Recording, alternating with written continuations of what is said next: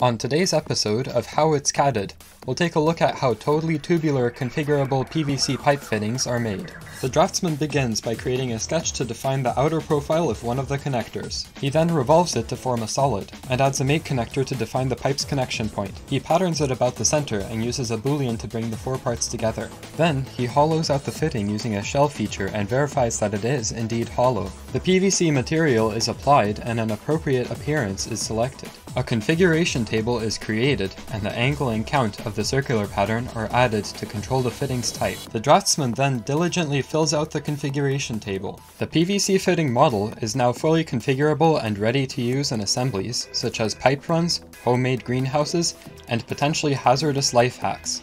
In other words, it's totally tubular.